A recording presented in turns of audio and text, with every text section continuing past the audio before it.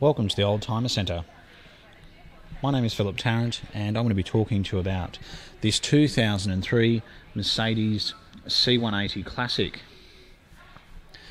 It's in absolutely immaculate condition. The previous owner, I believe, has been the only owner actually who traded it, came from the Wagga Wagga area. And this particular car has only done 135,000 kilometres. The good thing about this car is it hasn't been a Sydney car, a Melbourne car. It's been in the country and it has low kilometres for its age. So normally with country cars they come with 200,000 or 300,000 kilometres, but they're in immaculate condition, whereas this one still has quite low kilometres and is absolutely beautiful. It was garaged.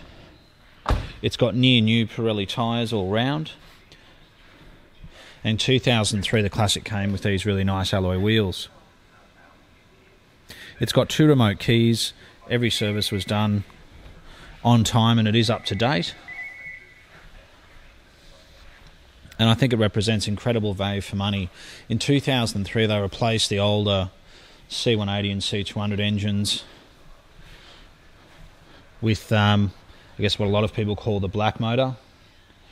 Why? Because it's black basically, and the motor before it was grey, and I think it had a red plastic cover at the front as well. And what it was supercharged, but it was basically made from the engines which they were using in the mid-late 90s, and was a carryover from the W202. This is a W203 obviously, and what's so good about these is they're economical, reliable, safe. At the time they won Car of the Year a few years in a row. But this is a car that would suit a very fussy buyer. Every wheel, every panel, every light is in incredible condition. Again, being a country car, there's no parking dents down the side or anything like that. The back seat doesn't look like it's been sat in. The timber work is excellent, it's not faded, not cracked. I mentioned how good the logbook is. As I said, the Pirelli tyres are near new. The headlights aren't faded. Another good thing about this car is it isn't covered with stone chips like a lot of country cars are. And really would suit someone who's very fussy.